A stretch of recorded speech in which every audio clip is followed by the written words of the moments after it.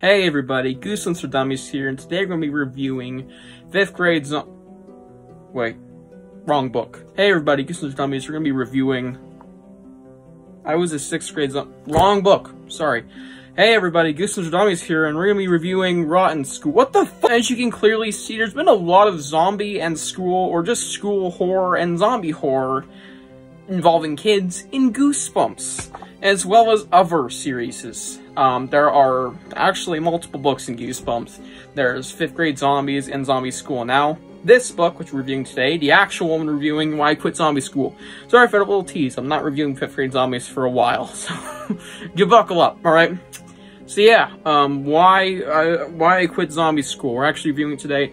Yeah, there's a lot of school-related zombie books in R.L. Stine's catalog, but this is the second latest one. And probably my favorite cover of the three. I know I said it. I like it a little more than 5th grade zombies, mostly because it has very poppy colors. I like it.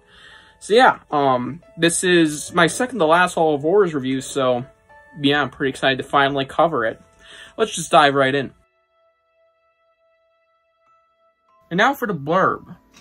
Zombie Plus. Poor Matt Krinsky. Not only are his parents making him move away from all his friends, but they're enrolling him in the boarding school. It's not a strict place, but that doesn't mean things are normal. While Matt is used to being one of the better athletes in his class, these kids move at dead slow pace. It doesn't take long for him to realize that he's surrounded by zombies. And his classmates have begun to notice his heartbeat and warm skin. Can Matt convince them he is undead long enough to stay alive? I don't know. Well, I read it, so I know. And let me tell you, it is a banger, surprisingly. This is one of my favorite moderns. And it shocked me to learn that this is a not very liked one amongst many people, and I just don't see it.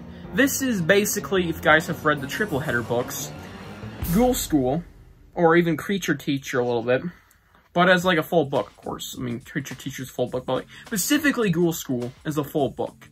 And I really like it for that. It's a very fun time about a school full of zombies, where you're the only not zombie kid. And the only, I mean that, so sorry if you're already reading this, might have spoiled the ending. So yeah, let's move on to my upsides. Now for upsides, my main thing that I really liked about this book is all the zombie stuff and how fun it is to read about. Another fun book. Lots of these higher ranking books or placing books or rated books just are generally way more fun. And there's usually good reason behind it, and like I said, the zombie stuff. It's really gross and really goofy at times. The zombie stuff is really good, to say the least. There's a lot of decent gore in the book, and I think that there are some really gross, just generally disturbing scenes. There's even some other stuff like the Reviver thing, which I found really cool. And generally just the stakes in this book, I mean, losing your life, are also pretty cool. And that adds to the kind of horror of it, because it is a decently frightening book. You're filled with a school of literal zombies who will fucking kill you. If they find out a little secret that's kind of hard to hide, you're not undead. And, yeah, it's just generally a fun ride because of how scary and goofy and disgusting it can be. I mean, these zombies eat fucking rotten flesh from Minecraft. Yeah, gross as heck. Another thing that I really enjoyed about the book is the main character. Well, I won't say really enjoyed, but I thought this was a neat detail. He's a huge horror fan. Yeah. Kind of living a horror movie, are you? I like that. I like that little aspect about him, and, you know, it's just nice having a relatable character for once in Goosebumps. You don't see that very often, because there's always characters that are portrayed as, like, perfect families, or, I don't know, some other shit. Then you get that character every now and then, like Gary Lutz, relatable character, or you get this character where, he has similar interests to you. So I like that. That was a nice little detail. The book generally has a good plot and decent characters all around. And yeah, it's just one of the best stories I've seen in modern Goosebumps. But it has its fair share of smaller issues. The only thing I really have to say is that the final 10 pages are just... Bro, they're not a good conclusion to the book.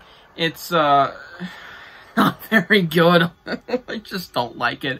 Not to mention, there's a pretty shitty ending attachment involving vampire school. fucking kill me. Yeah, not a very good conclusion, and it doesn't do a great job at wrapping up this, what would be a 10 out of 10 story. It's not getting 10 out of 10. And, yeah, it just fumbles the bag a little bit. Not too hard, though. And, I guess this is an issue. Franny. Her character, at first, you know, it was cool. She was the only human, she was the only other human in this academy. Alright? The only other living human. Was, because she has been dead for a while. Yeah, she is actually dead. And that twist just doesn't work with me. It doesn't sit right with me. I just don't generally like it, to say the least. You know, I can see why people like it, but for me, just personally, I didn't like it. So yeah, let's move on to the rating. I give this book a 9.5 out of 10. This is not a 10 out of 10, I don't think. And I don't think this is an absolute favorite of mine, alright?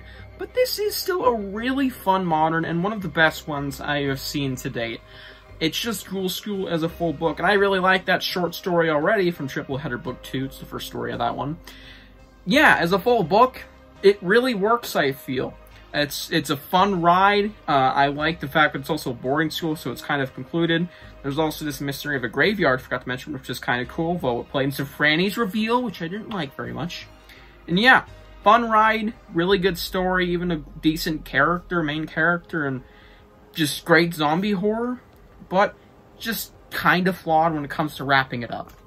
So yeah, hope you guys enjoyed this video, and maybe I'll review the other zombie book in Goosebumps from the modern series, or maybe even one day I'll talk about stuff like this. One day, not anytime soon. I haven't read that one. Hope you guys enjoyed, and I'll see you guys in the next one. Bye.